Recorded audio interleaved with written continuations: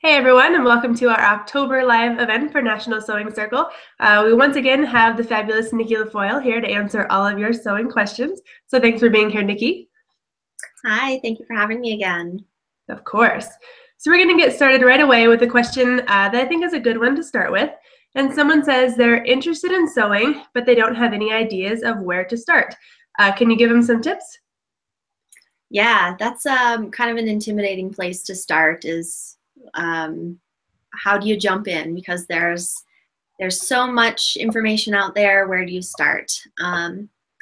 You can start by just picking a project that you want to sew and look up tutorials for that and kind of learn as you go.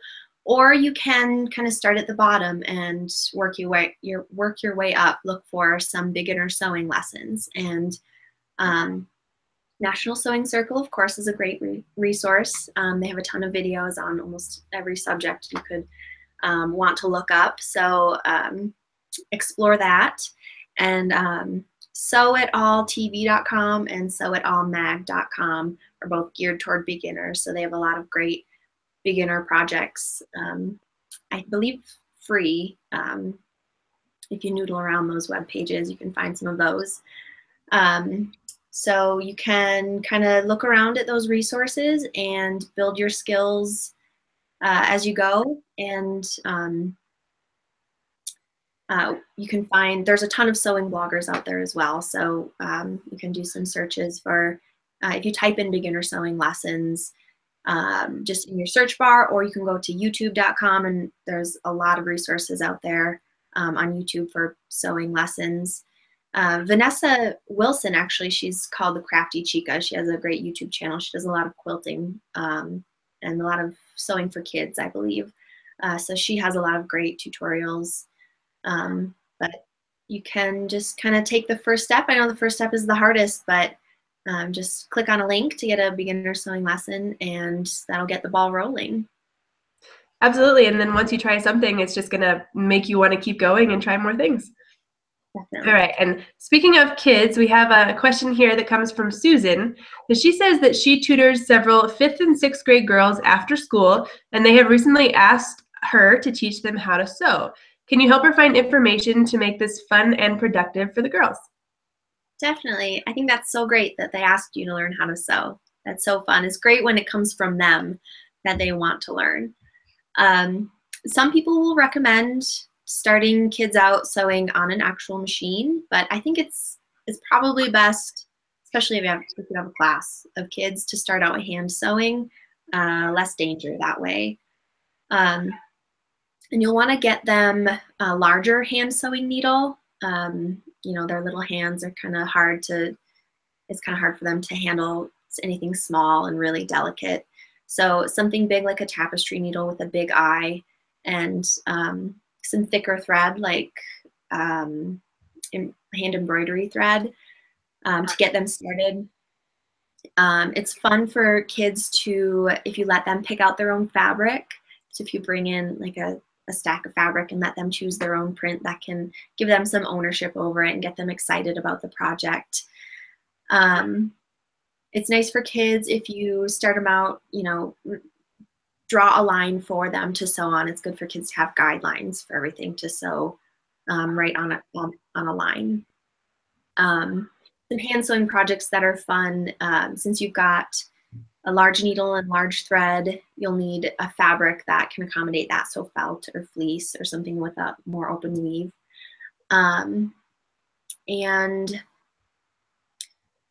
Let's see, Sew Mama Sew has some great tips and projects for kids.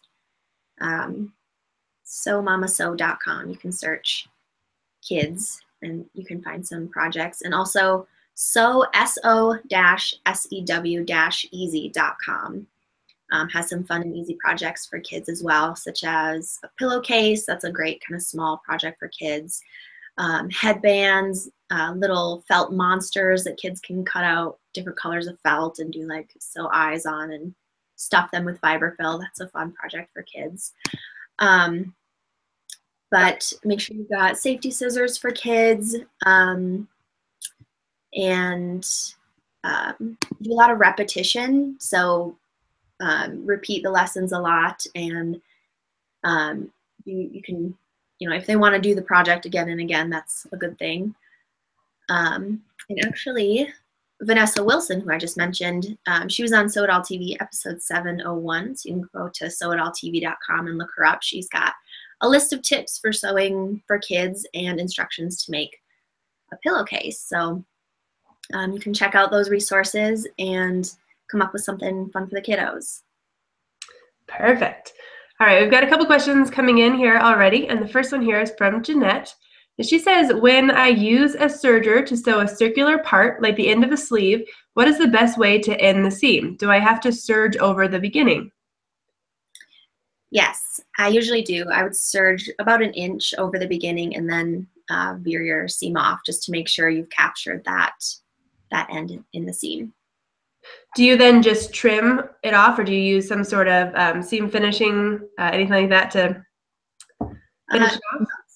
Since the ending of the chain stitches crossed over the beginning, that kind of locks it into place. So I just trim those off, and you don't really need to lock it with anything else. Perfect. All right, she actually has another question also about finishing things. And she says, when I sew bias tape, how is the best way to end to have a nice finish? How do you join the beginning of the bias tape with the end? It's a good question. Yeah, the finishing is the hardest part on when you're binding something, in my opinion. So you can use a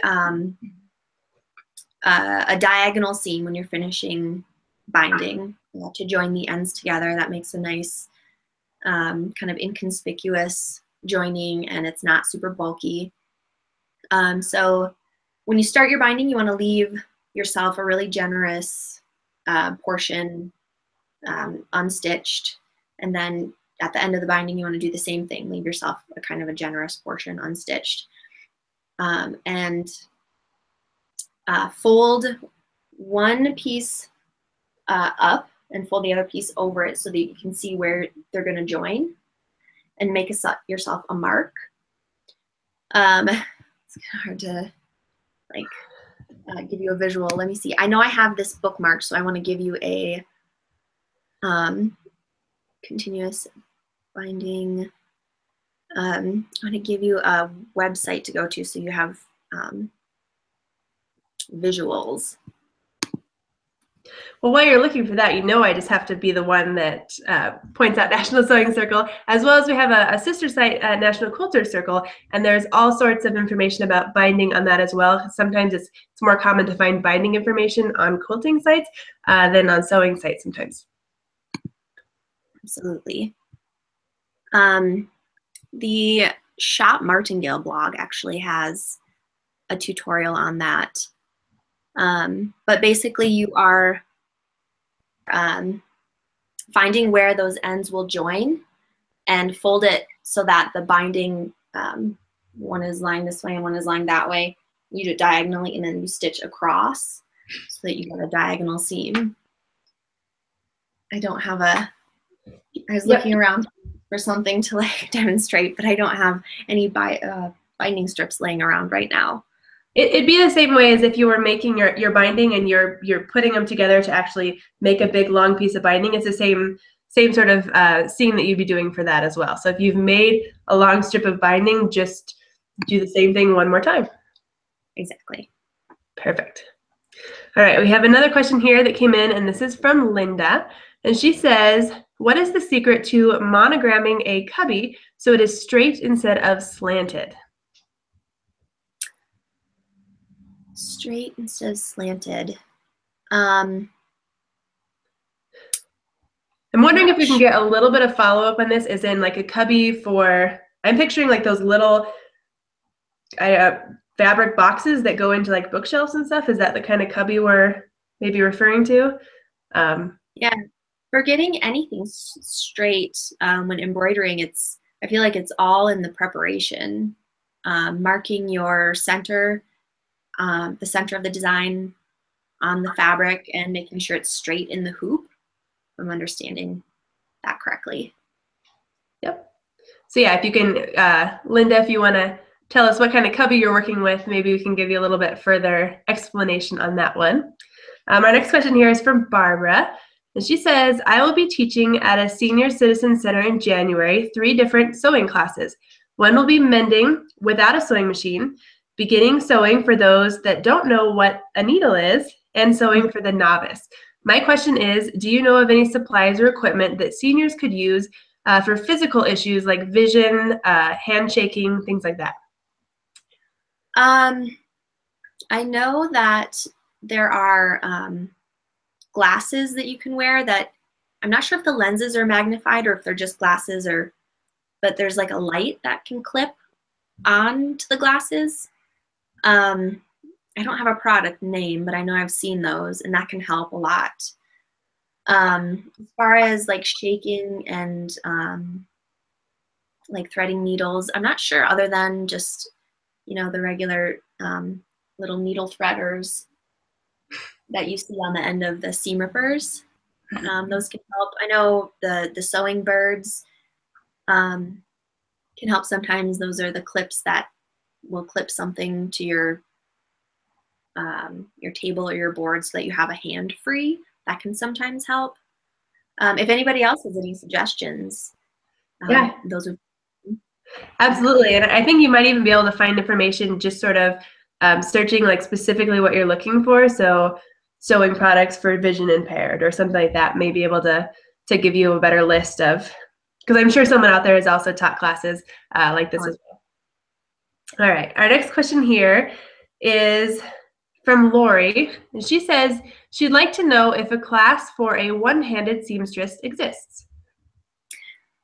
Classes, as far as classes, I'm not really sure. I couldn't find a class, but there's some information. I actually Googled sewing one-handed, and there's a blog called The Single-Handed Life, thesinglehandedlife.blogspot.com, and you can search sewing and quilting in there, and she has some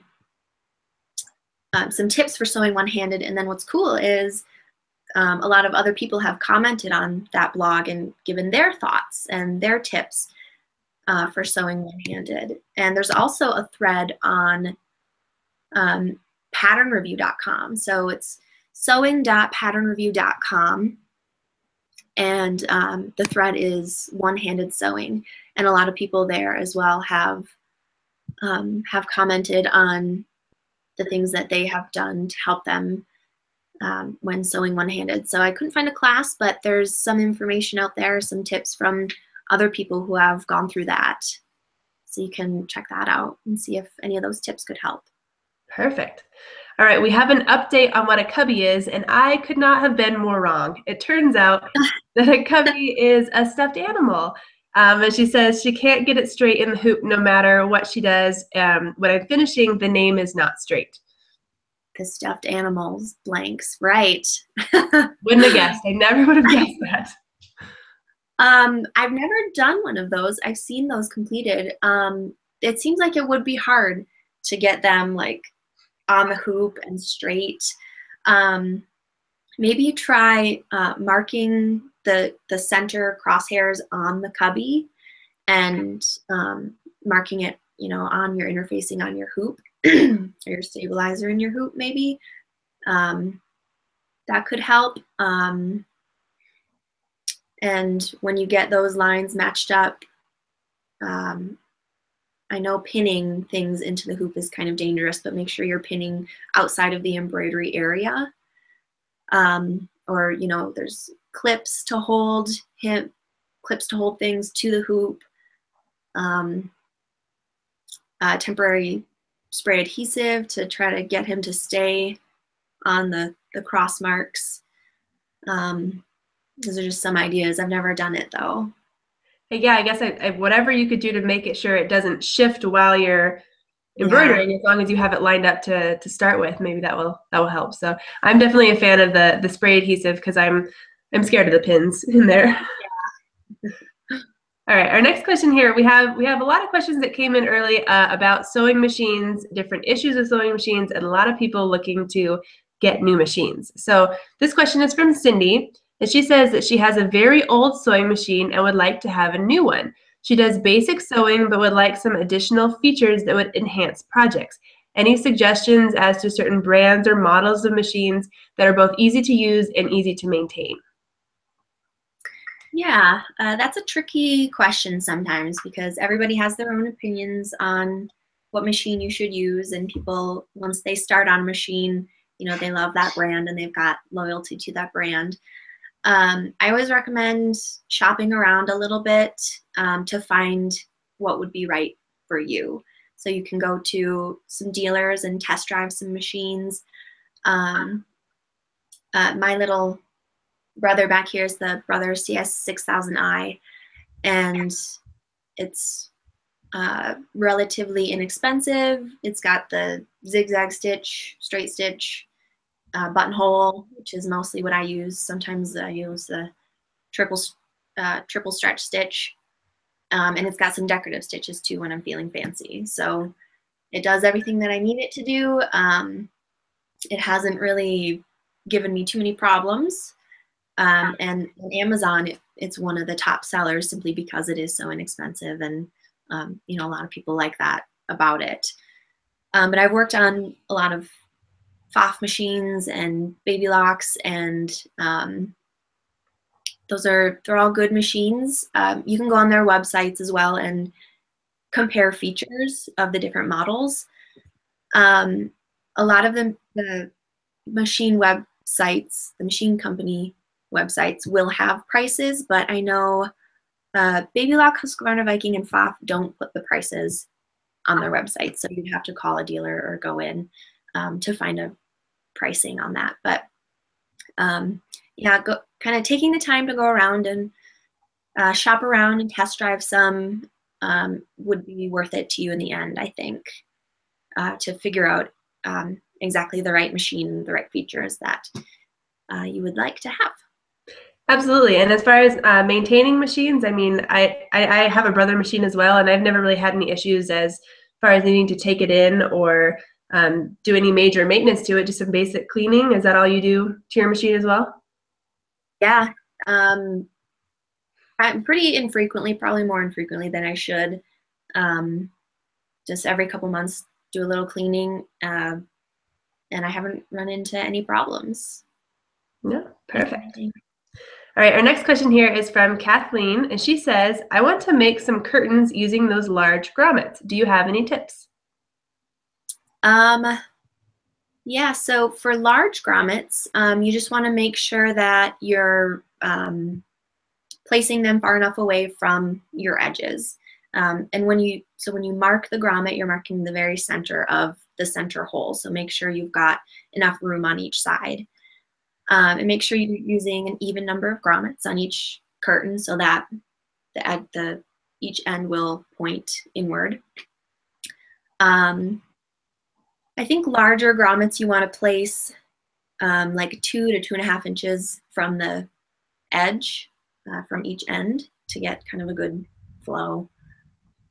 But yeah, the snap-on grommets have instructions on the package too on exactly how to use them, so they're kind of great that way. Yeah, absolutely. I think the one thing that I know I messed up the first time using grommets is make sure you cut the right size hole, because too small, it's not going to go in, and too big, it just goes right through. So definitely making sure you have the hole cut the right size is probably the best thing to get right the first time. The big deal. We have another question here that just came in from Mirline, and she says she has the same machine that you do, and what number do you normally keep your tension on?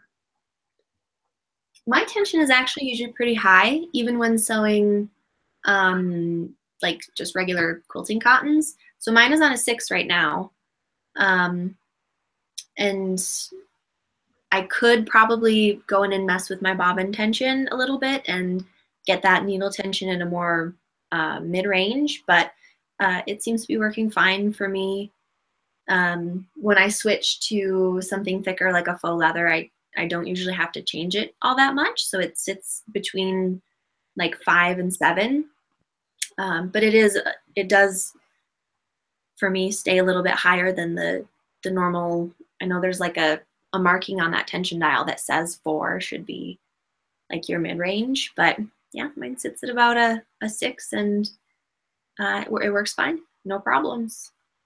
Yeah, I think my little tension dial from 4 to 6 is my little recommended area. So anywhere in there, probably pretty good.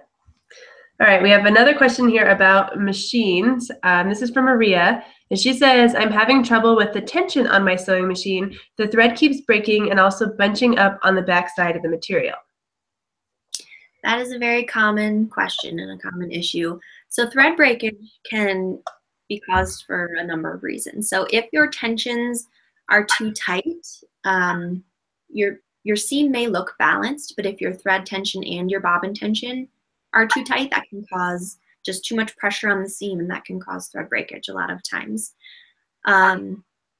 If you have the wrong combination of thread and needle, sometimes that can put too much friction on the thread and you'll get a lot of breakage. So if the eye of your needle is too small for your thread, that can give you that problem. So if you're using like a top stitch thread or a heavyweight thread, you want to make sure you have a needle that has a larger eye, such as a top stitch needle or a jeans needle.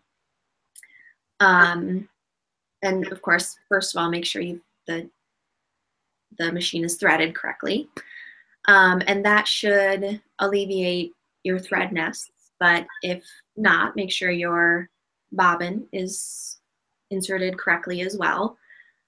Make sure your needle is new and sharp and not dull. That can cause thread nests a lot of times. That's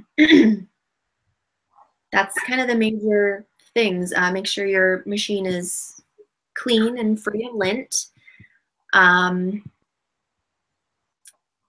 Bobbin case tension being too loose can sometimes cause thread nests, but that's kind of rare. If your presser foot is up, that will cause thread nests as well. We've all done it, left the presser foot up and tried to sew. That's the one error code that I know on my machine. It's E6. Like that's the one that when it goes off, I know I need to put my presser foot down. Yeah, so if you try all those things, that should alleviate those problems. That's my checklist. All right, we have another question here that was about a sewing machine issue that I've never actually heard of before, so I'm excited to see how you're going to answer it. But this is from Gil, and they say that their daughter borrowed their sewing machine, and when I use it, I always finish off by drawing the stitch through and tying it off. However, she did something that I didn't know you could do, which was sew backwards. Since she has done this, I cannot get the machine to sew forwards. I would like my machine back in the state that she borrowed it in, so what do I have to do to release it so it now sews properly? Yeah, so that sounds like your back stitch button got stuck, or on a lot of machines it's different. On mine it's a little button that looks like it's a curved line with an arrow at the end for your back stitch, and I just press it once and it does one back stitch and then it automatically reverts to stitching forward. But on some it's a lever that you flip. So you can check your manual to see, look at for the back stitch options in your manual, and hopefully that'll tell you how to switch that back. Or you can also type in your search bar the type of machine you have, the model, and back stitch, and hopefully that'll bring up some options for you. But it sounds like it's either a flip that you just need to switch back, or maybe it's jammed in some way.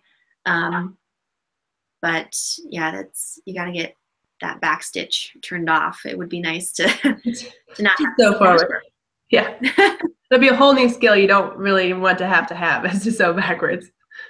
All right, our next question here is from Betty. She wants to know, is there a tutorial for altering men's pants from a size 50 to 42 where the top part of the pants can be taken up by taking the band off and not having to replace the back pockets? I'm sure there are tutorials out there. I'm sure tutorials exist for that. I would search keywords, men's pants, alter men's pants, or take in men's pants, and there's a lot of information out there about alterations, altering ready to wear. I don't know of any off the top of my head to point you to. I'm sorry, but if you do a search, I bet you could find something for sure. Absolutely. All right. Speaking of patterns and pattern alterations, Faye wants to know, how do I size a pattern for the smallness of my shoulders with the wideness of my tummy? Yeah, so got my little quarter size patterns that I figured out. Like, how can I teach people about pattern alterations? Little tiny pieces. So if you have narrow shoulders, that's a pretty easy alteration to do. You can just take this point in and put it wherever you need to. Take that up, however much you need to bring that up for your shoulder. And then true that line into the arm side curve. And whatever you do to the front pattern, make sure you do to the back as well, so that shoulder seam will still sew together nicely. And that will make your arm's eye a little bit larger, but your sleeve cap will generally have enough ease in it that it'll still fit in there just fine. If it doesn't, if there's not enough ease in that cap, you'll just slash down the center of your sleeve pattern and open it up, pivot it out as much as you need to add to the sleeve cap to make that even again. And then to widen out for your tummy, if you've got a dart there, you can just ignore that dart, and that automatically will give you a little bit more space in the tummy area.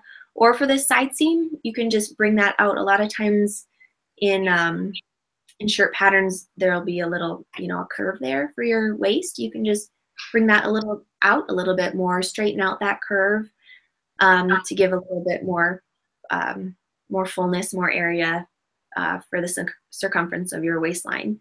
And again, whatever you do to the front pattern, make sure you do to the back so that those side seams will still match up. Absolutely. And as a lot of you know, we film instructional classes a lot of times at National Sewing Circle, and we're doing that actually next week. Both Nikki and I are doing classes, and one of the classes that will be filmed next week is all about pattern alterations, shirts and pants and skirts and all sorts of stuff. So pretty soon on the site, we'll have an instructional class on that as well. Another question here from Roberta, and she says, how would I adjust a pattern to increase for bust and lengthen torso at the same time? So to increase for bust, the general bust alteration is the full bust adjustment, or the FBA. So there are a lot of great tutorials for that online with great pictures. The Curvy Sewing Collective has some great tutorials on that. But you're just going to be, kind of, this is kind of the general. You're going to slash along these lines and open things up, and it's going to make your arm's eye have a little bit of a, be a little bit of a sharper curve, but it'll give you more space in the middle here. And to lengthen your torso at the same time, you could just carry this line all the way across and bring that down. So that would combine those alterations, so you don't have to do one and then do the other. But let me see, make sure I have the Curvy Sewing Collective. Make sure I have the right web address for you there. So it's curvysewingcollective.com, and you can search full bust adjustment or FBA, and there's some great tutorials for that on that website. Well, I've got to point out also that we have one on our website. Our friend Beth Bradley did a full bust adjustment tutorial, and that again is on National Sewing Circle. So I mean, definitely good to get tips from multiple resources. Even watch them both. It doesn't hurt to see if people do them differently. Absolutely. All right, our next question here is from Jan. She says, what is the best way of sewing a waistband with elastic? I want to sew through the elastic rather than making a casing so the elastic doesn't turn. Do I use a serger or a sewing machine? I always use my sewing machine. So it's really easy to do with a sewing machine. And actually, you can do like a faux casing, but you will be sewing through the elastic, so the elastic won't twist in the casing. So you can align the elastic on the wrong side of the waistband, and with the edges aligned, the edge of the elastic aligned with the raw edge of the fabric.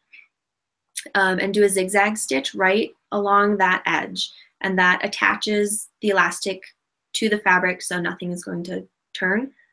And then turn that to the wrong side again to encase the elastic. Quarter mark everything so your gathers will be evenly distributed. And then you can actually straight stitch.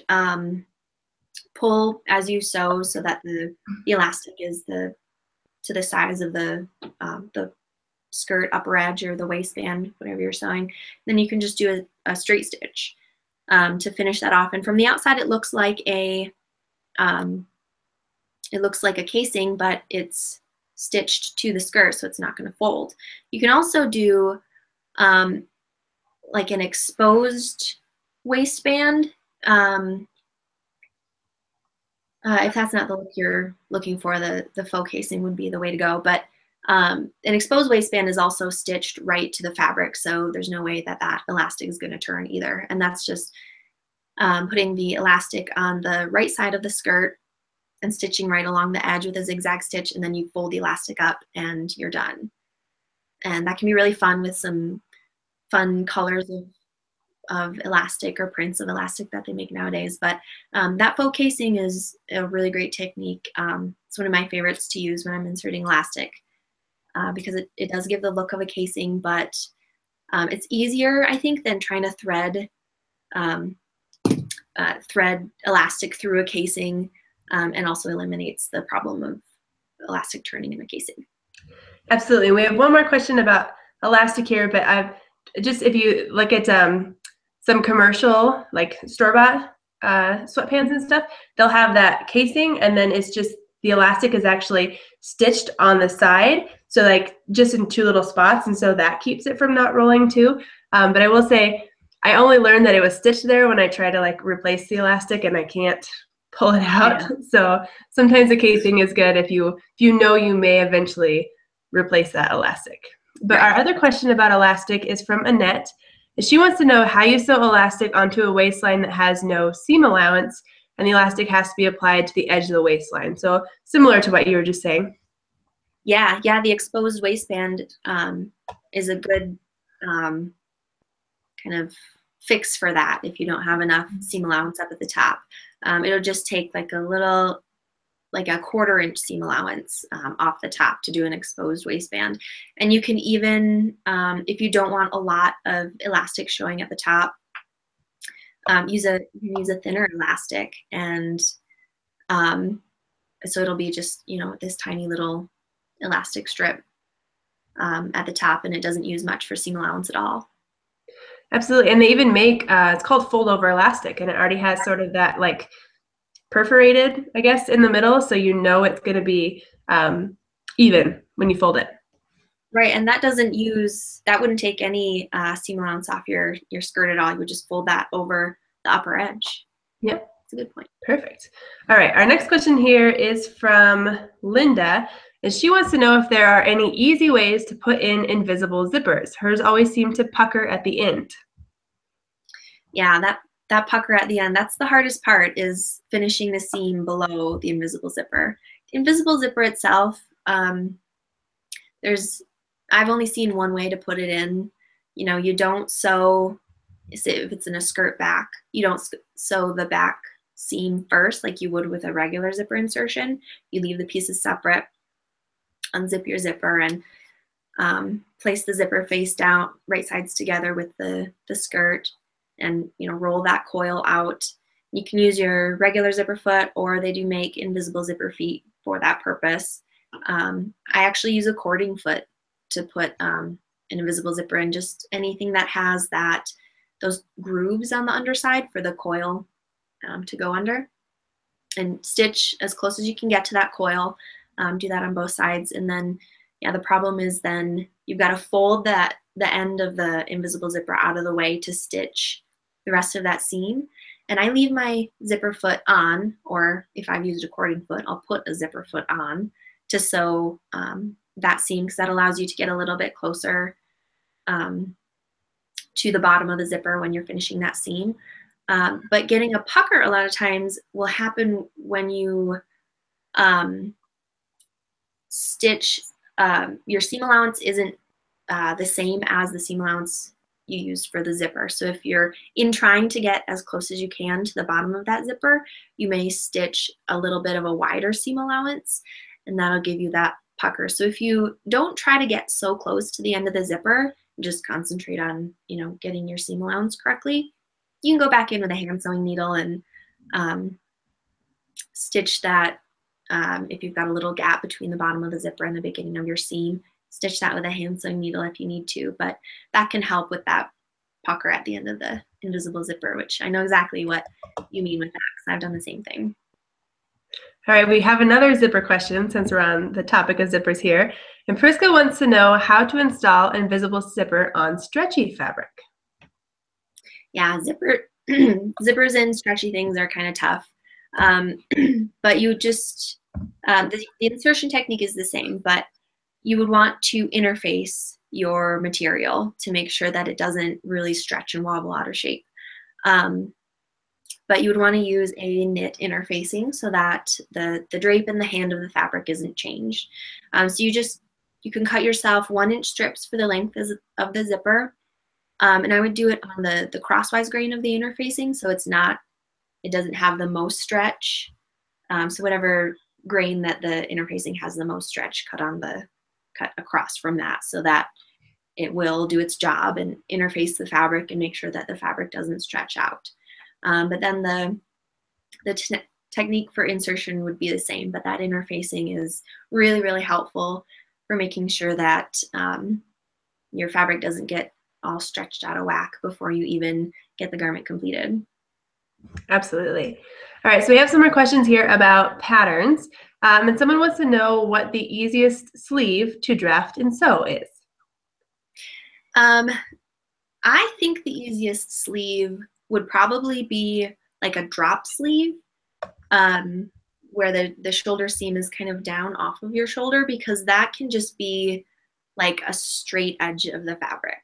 There doesn't have to be a curve to it. There doesn't have to be a curve to the sleeve piece. It's just 2 straight circles sewn together. But that's generally seen on like sweatshirts and things, styles that are a little bit baggier. If you want a closer fitting style, I actually think the raglan sleeve is pretty easy to sew, and that's the one where the sleeve goes up and connects into your neckline. And I'll cut the sleeve on the fold so that the fold is right on the top of the shoulder, and my seam is on the underseam here. I think that one's pretty easy to sew. You don't have any, ease in the sleeve cap to mess around with. But easy is also kind of a subjective term. Something that is easy for me might not be easy for somebody else. But those are I really like the raglan sleeve. I think that's really an easy one to do. Yeah, absolutely. We have another sleeve question here since we're talking about sleeves. And Betsy wants to know if you prefer to sit in a sleeve or attach the sleeve cap to the bodice, then stitch the sleeve seam and side seam as one continuous seam, and when is one method better than the other? Totally. I totally have a favorite method. I love the flat sleeve insertion technique. So setting in the sleeve cap before you sew the sleeve seam or the bodice side seam, so that you stitch the sleeve into the armscye, and then all at once you can stitch the underarm seam and the side seam. It's combining steps. So instead of 3 seams, you're only sewing 2 seams, and I like that. And it's especially helpful when you're sewing something where the armscye is kind of small and hard to get, around the bed of your machine, and hard to see, hard to make sure that you're not getting, puckers in your sleeve cap, make sure everything is eased in nicely. So like a petite shirt or a kid's shirt, doll clothes especially, oh my goodness, I couldn't imagine that. But anything that's kind of small, that flat sleeve insertion technique is really helpful. And in fabrics that are kind of tightly woven, where it's harder to ease that extra fabric in, so like sewing a wool jacket, easing is really easy, but sewing something like a lawn blouse, it's kind of tough to get those, that sleeve eased in. So I just like having everything flat. You can see everything. And I'm not just like crossing my fingers and hoping for the best under the needle. So that is definitely far and away my favorite way to insert a sleeve. And I will second that as well as my favorite technique, and mostly because if you're going to do finishing, so if you're going to do like a flat fill to finish the seam, it's way easier to get around the arm's eye if it's laying flat. Right. Yes. Totally. All right, our next question here is from Jackie, and she says, "Hi, I would like to start doing some machine smocking. I don't own a pleater. What stitch length would I use, and how far apart should I space the rows?" So smocking, I actually have not done that a lot. Maybe Ashley will have some more tips, but smocking, elastic thread is really great for smocking, and it's kind of easy to do. You don't need any extra feet or anything. You just need elastic thread, and that you wind that around your bobbin and use just regular all-purpose thread in the needle. And I think a 1/4 inch apart is good for rows. And with smocking and shearing, you've got to do, a lot of rows to get the fabric to gather up like you want it to. And, shooting it with some steam will help everything gather up as well. That would be my advice. Use elastic thread. I don't know if Ashley has any other tips. Yeah, I was gonna say elastic thread too, because it's so much easier because you don't need anything special. You're using your regular presser foot. You can draw your lines directly on your fabric, and then it really is just straight sewing. So winding the elastic thread might be the hardest part just because it's by hand, but I mean that's really not too hard either. So yeah, I would definitely use elastic thread as well. And as far as the stitch length, you do want to bump your stitch length up. Maybe not you might not need to go to the longest stitch length, but test it out and see what gives you the best gathering look that you're going for. But you will want to bump your stitch length up quite a bit. Yep, and like she was saying, you have to do a couple rows to actually get the fabric to start gathering. So don't just do one row and think, oh, it's not working. Like try a few, and then you'll start to see the fabric gather together a bit better. All right, our next question here is from Jane, and she says, "I want to make a bomber jacket out of some microfiber faux suede, but I would like to machine embroider a design on it. I have never embroidered clothing or with this material. Do you have any tips?" Ooh. Microfiber faux suede, the pile is probably not very tall, so I would say you can go ahead and just embroider right on top of it. If the pile is a bit tall, you might want to like cut that away or shave it away so that the pile doesn't stick up through the threads. That'd be my only advice for that, but otherwise I would say you could probably just go ahead and embroider as normal with that kind of fabric. So if you've never embroidered on clothing before, maybe only done it on, say, like a pillow front or something, what do you have to take into account that's different with clothing than like a home dec item? Clothing, you do have to consider the drape of the fabric on your body. So just making sure that that it is straight with the grain line. So the grain line of the fabric, you want to make sure is straight up and down with the center line of the design. That'd be the biggest thing probably, and making sure that it's not in a weird spot, so like not right on the apex of your bust. Just making sure that it's placed kind of in a pleasing position on the body. So I know a lot of logos are placed like up at the upper right hand side of the bodice, so that's a good placement. So yeah, just kind of thinking about where it's going to sit when you're wearing the garment as well. Do you embroider on like a piece of fabric first and then cut out your pattern piece, or do you cut your pattern piece and then embroider? I embroider first and then place my pattern piece over it. Just it eliminates the possibility of there's a wider margin for error when you do it that way. Just making sure when you when you embroider on, a big chunk of fabric, making sure you've got enough space around it for the rest of your pattern piece. But I feel like that is an easier way to place it. Just eliminates some possibility of, things going awry, which a lot of times they will. I just thought of this too, because you're talking about the pile of the suede. Do you have to worry about hoop burn or anything? Should you actually hoop it, or should you drape it over the hoop and pin it in place? With suede, you may get hoop burn. Actually, I think that is one of the fabrics. That's a good point.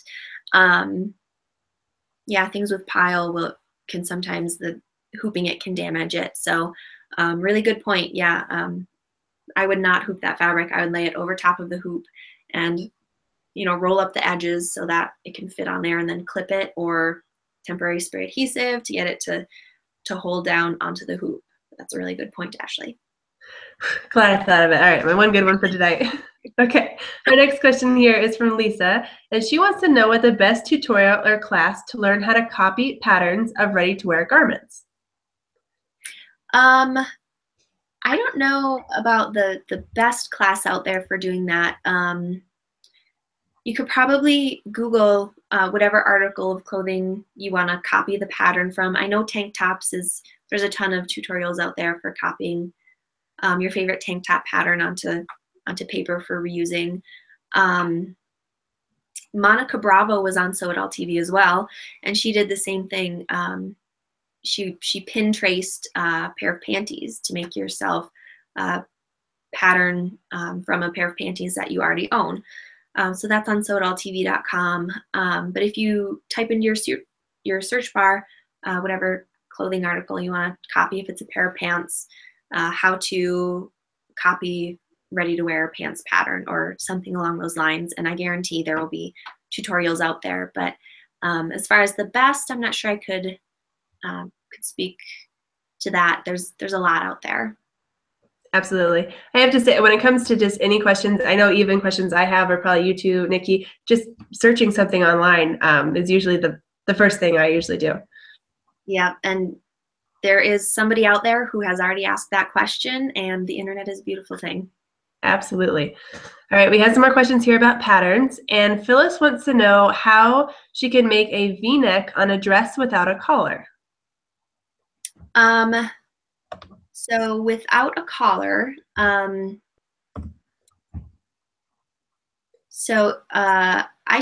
take that question to mean how to finish a V-neck on a dress without attaching a collar. So facing a V-neck is probably the easiest way to finish a V-neck line.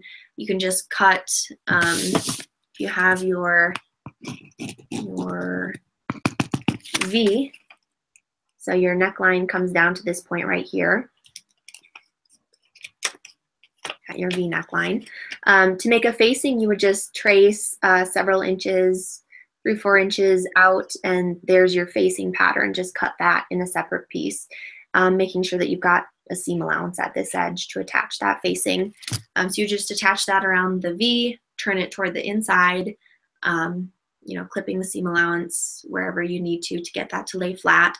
And that's a really great way to finish a V neckline without having to add a collar or anything.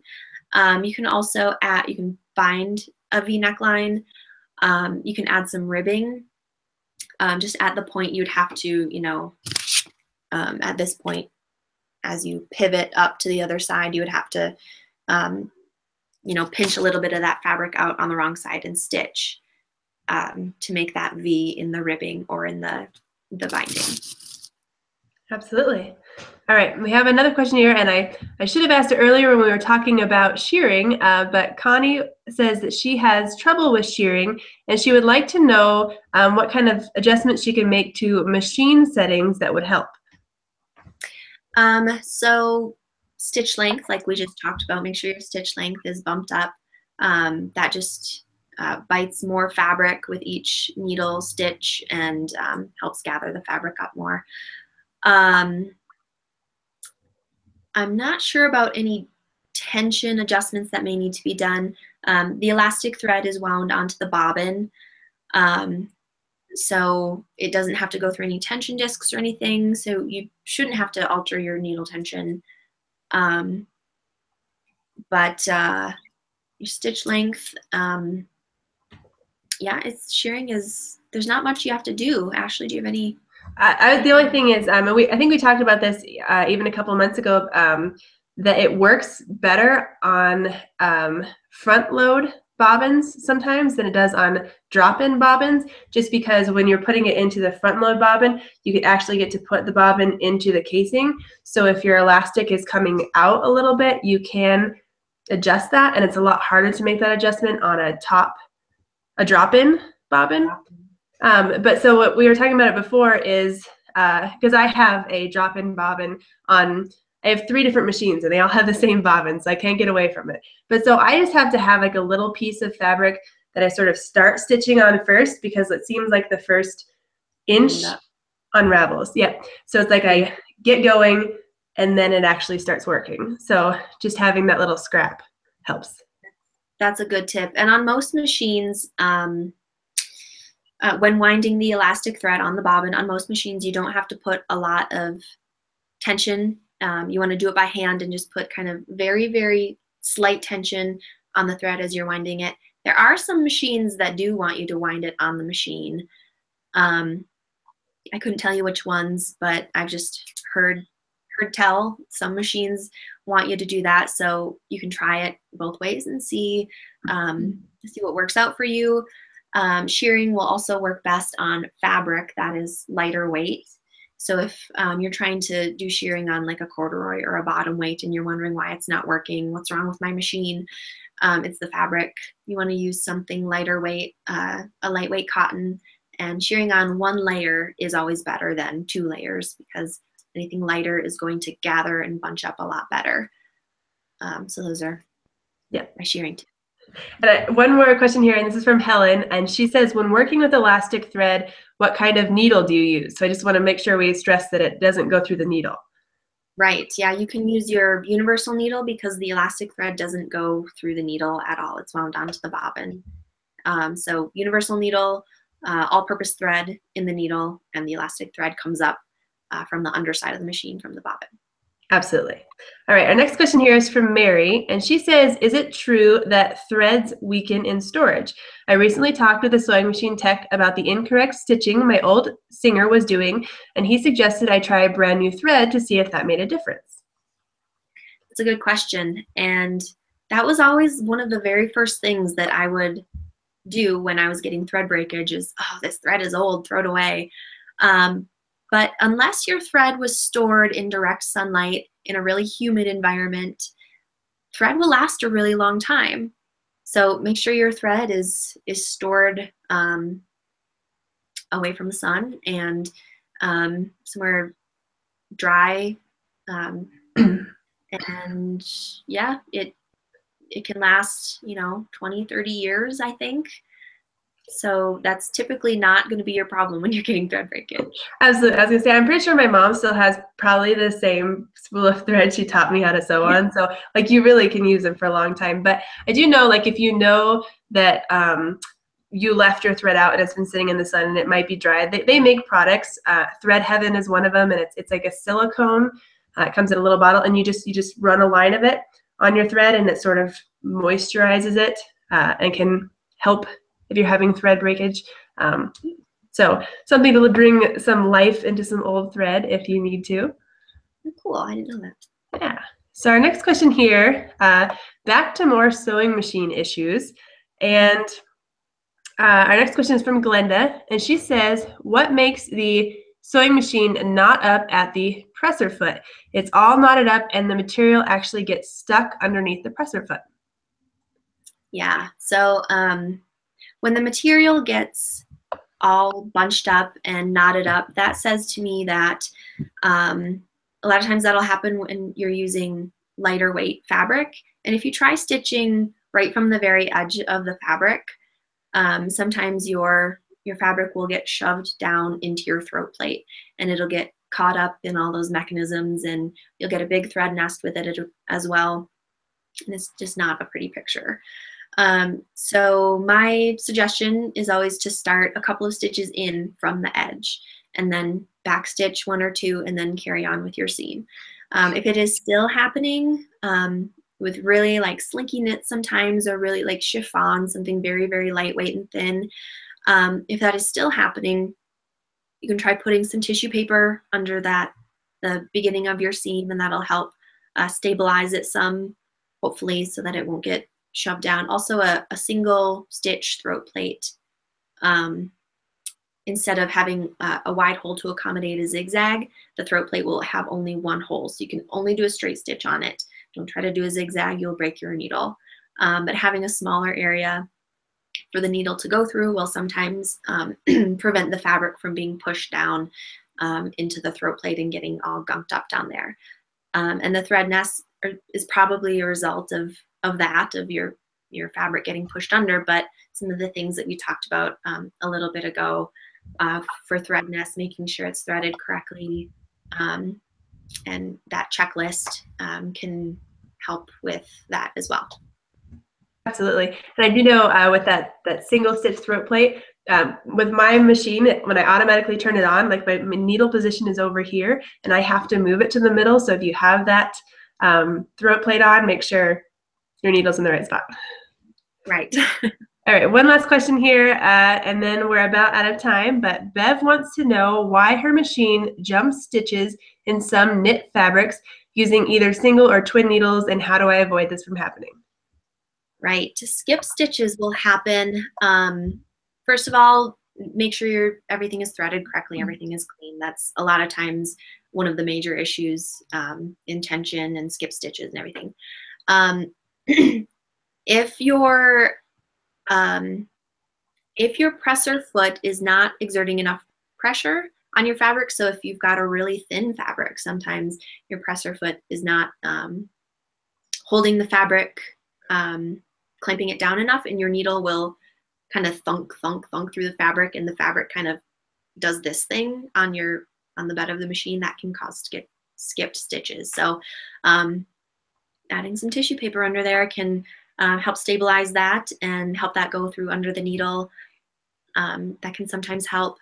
If you have the wrong kind of needle for your fabric, that can sometimes cause skip stitches. So with knits, you want to make sure you've got a ballpoint needle. Try that. That can help. You should have a ballpoint needle for your knits, for the health of your knit fabric anyway, and that may help with the skip stitches as well. If you have the wrong combination of needle size and thread size, and also like needle size and fabric size, it's kind of a delicate balance. How do we get anything done? Everything has to be perfect. If your thread is too large for the eye of your needle, that can cause skip stitches because the needle will have a harder time going through your fabric. And as it goes under into the throat plate and down by the bobbin mechanism, that the bobbin thread isn't going to catch around the needle fabric if the needle is having a hard time going through the fabric. So for the same reason, if you have a dull needle, that will cause skip stitches. So make sure you have a new needle, the right size needle for your thread. And if you're using a lighter weight fabric, make sure you're using maybe a smaller size needle. That can sometimes help if you've got too big of a bulky needle for your fabric. Sometimes that will cause an array of issues, skip stitches being one of them. Sometimes skip stitches are just, if your machine is really old, sometimes you've got worn thread guides and paths, and that can cause skip stitches, but that's kind of rare and only if your machine is really pretty old. Poor quality thread can do it. So make sure you've got a good thread that you're working with. Hopefully going through that checklist will help, but I know one of the major things is a dull needle and having the right size of needle both for your thread and your fabric. So give that a try and hopefully that will help. Absolutely, and I feel like that's sort of the first two things to try on any stitch issue, sewing machine issue, is your thread and your needles. It's usually one of those two. Yeah. All right, well, I want to thank everyone who joined us, either submitted their questions beforehand, submitted their questions live, anyone who is just listening along. I hope you learned a lot, and we hope you tune in next month as well for our next live event. So thank you so much for being here.